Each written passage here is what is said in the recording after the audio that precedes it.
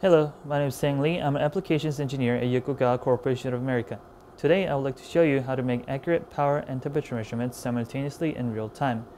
Typically, to make accurate and precise power measurements, you would use a true averaging power analyzers.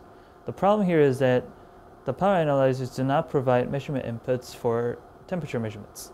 In addition, the required instrument sample rate for measuring power is a lot higher than the instrument sample rate required for making temperature measurements. With these limitations, most engineers commonly resort to using two independent devices for making power and temperature measurements.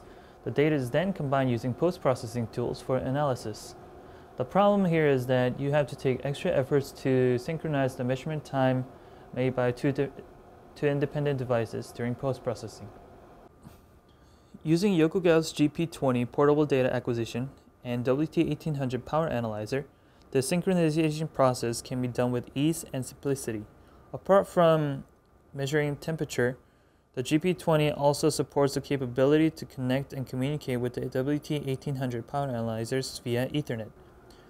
The GP20 can now read all the power measurements directly from the WT1800 and store them simultaneously together with the temperature measurements. With this configuration, you can now measure both power and temperature simultaneously on the GP20. No other synchronization of data and post-processing is required. For demonstration purposes, I have connected a thermocouple that is measuring the room temperature to the GP20. I also have WT1800 that is measuring the line power. The two devices are currently connected to the company network. Since both of my instruments are connected to the company network, I need to turn on the DHCP settings on for both instruments. Once the IP address is assigned to each instrument by the network, I can confirm the connection between those two instruments through GP20. After the connection is confirmed within GP20, I will set the measurement channels to import the power measurements from WT1800 to GP20.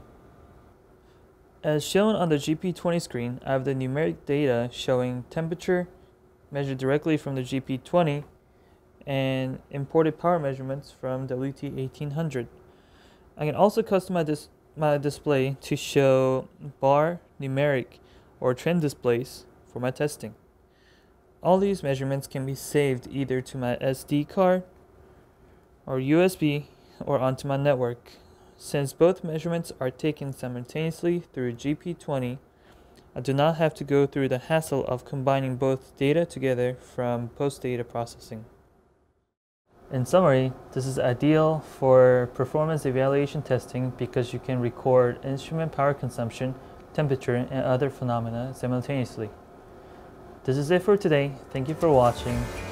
If you have any questions, please contact any of our applications engineer or visit us at tmi.yokogawa.com.